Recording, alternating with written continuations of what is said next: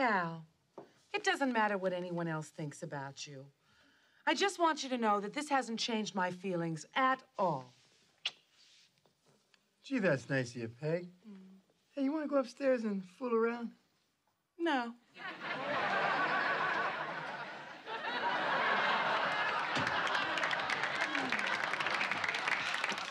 Hi, Bud. Hi, Kelly. It's Jim. And Natalie. So, what's for dinner, Aunt Peggy? It's Ruth. Now, kids, go ahead and put your bags in the closet next to mine.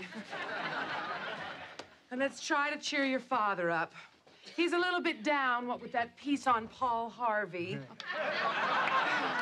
I used to like him.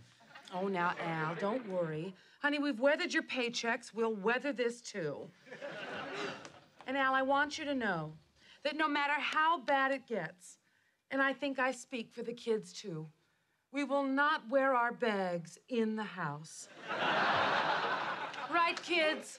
Well, not one of my room. There, you feel better, Al. Where you going, honey? I'm going to pay the fine. It'll break us, but at least we don't have to be ashamed of who we are.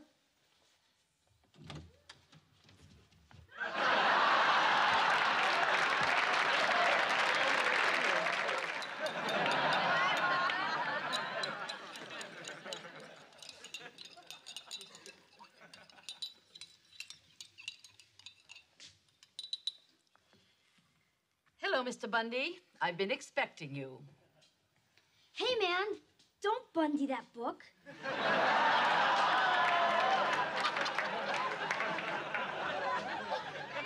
You're quite famous, you know.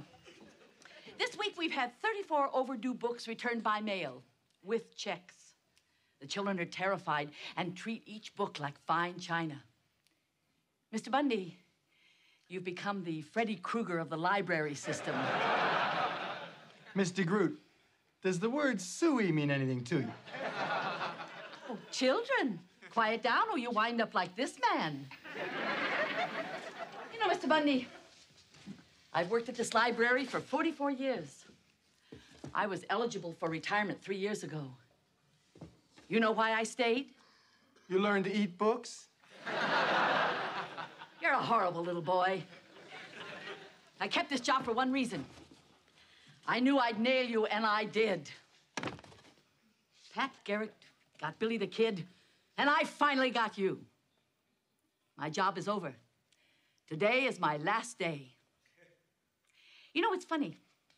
I could have given you amnesty on the book. I would have for anybody else. But I always hated you. Is it wrong to hate a 9-year-old boy? No. Not when that boy is you. It's the joy of my life to see you grow up like I always knew you would. A total and complete loser. Today, when I get in my car and leave this place for the last time, I will be whole. Your shame is my gold watch. So you think I'm a loser? Just because I have a stinking job that I hate? A family that doesn't respect me? A whole city that curses the day I was born? Well, that may mean loser to you, but let me tell you something. Every morning when I wake up, I know it's not going to get any better until I go back to sleep again.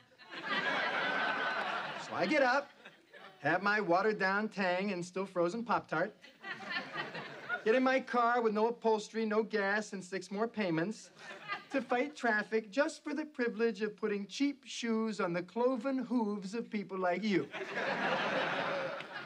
I'll never play football like I thought I would. I'll never know the touch of a beautiful woman. And I'll never again know the joy of driving without a bag on my head. But I'm not a loser. Because despite it all, me and every other guy who will never be what he wanted to be are still out there being what we don't want to be 40 hours a week for life. And the fact that I haven't put a gun in my mouth, you pudding of a woman, makes me a winner.